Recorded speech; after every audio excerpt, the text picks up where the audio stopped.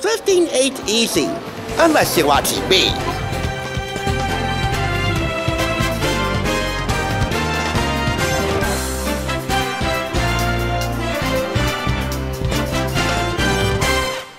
What's up, guys? This is Suburban Teens out of Sleepover. Welcome, and please pardon any and all construction noise going on upstairs and across the hall. That just can't be stopped. But neither can we. This is the thrift store rundown where we bring Hollywood home on a budget, and I'd like to welcome you to our week-long Super Slumber Shindig. While it may not have one of the more original titles that past themed weeks of reviews here have, it does carry this promise. While anyone can throw a good old-fashioned sleepover, we can do one better. And we will. As you may know, no sleepover starts on a good note without some grub. That's just first and foremost. And on that note, I'd like to reintroduce you to a woman I haven't profiled on here in years.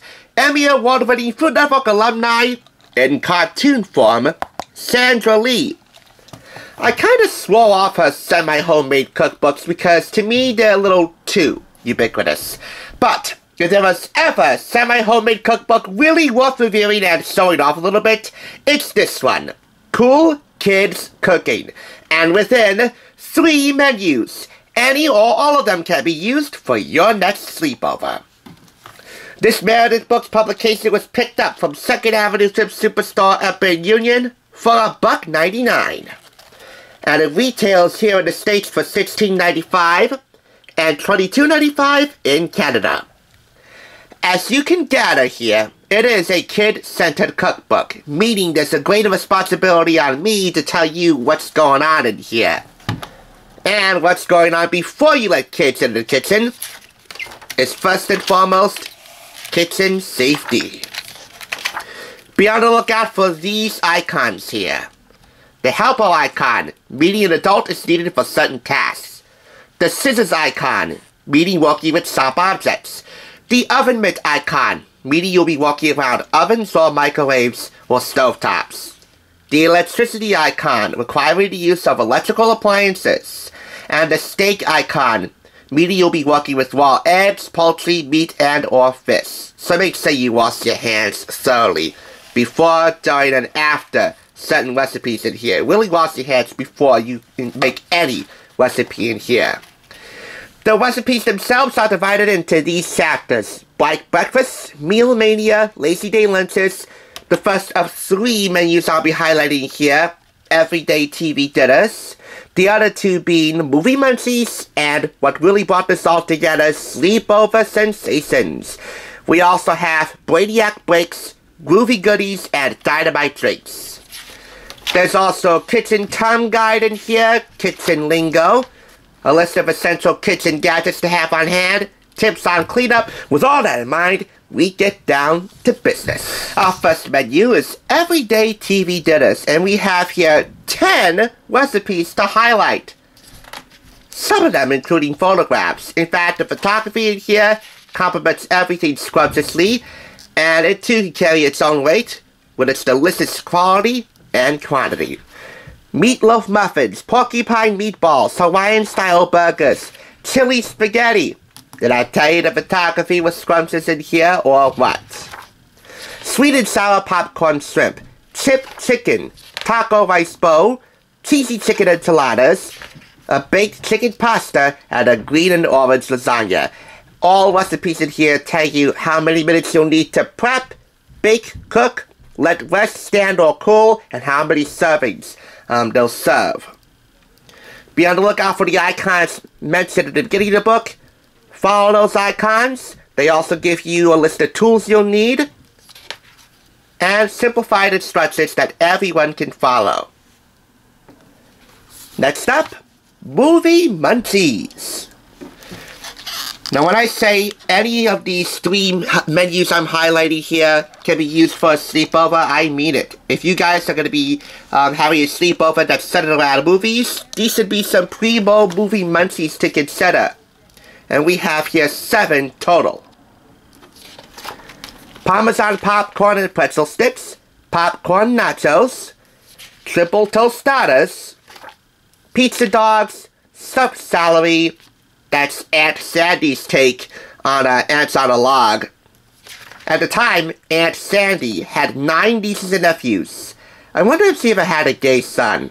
Don't ask, it's a YouTube thing. Fantastic fruit leather and triple chocolate ice cream sandwiches. You should also keep in mind that a good many of the ingredients called for in here do mention brand names. And some of those brand name products are specialty items that you could have found at the time. This was published in 2006. Some of those specialty brand name products may not exist anymore, so I would suggest filling in the gaps that time created with the brands that work for you. Keep in mind that this is still a kid-centered cookbook, so do keep quality, health, and taste on the forefront. And finally, sleepover sensations. This is the main event. 8 recipes in here. They are taco pizza, potato bombs, barbecue chicken pizza, aloha quesadillas, a fondue party for cheese and chocolate fondue lovers, fruit ronds and cheesecake sandwiches. With regard to the illustrations in here, they're all cool looking. Presented in some cheap flash animation like cartoon caricatures. Hey, if you brought them to life, it would all be done in cheap flash animation. That's just the vibe I'm getting right now. But they do look cool. So, still illustrations, they should remain. I just really love reviewing kids' cookbooks because everybody gets involved in the process, and I can think of few ways that will eclipse the bonding power that you feel every time you get together with your family. Creating something awesome in the kitchen, that's just family time at its absolute best. Kids love to cook. Sandra Lee's semi-homemade, turning cool kids everywhere into junior chefs. Discover why the kitchen is the new place to hang with friends and family. By combining 70% ready-made foods and 30% fresh ingredients, cooking can be so easy and awesome with over 95 recipes in here. Even if you're a picky eater, you'll find lots of foods you love to nos on. From breakfast to dinners to snacks and desserts, there are plenty of outrageous choices. Or as Aunt Sandy says, bold delicious. Now I should mention in the intro, she might have a little bit of overkill when it comes to addressing the young chef readers, like trying to fit in way too hard with the cool crowd. But when all is said and done, it's a solid performance. 5 out of 5 claps, easy.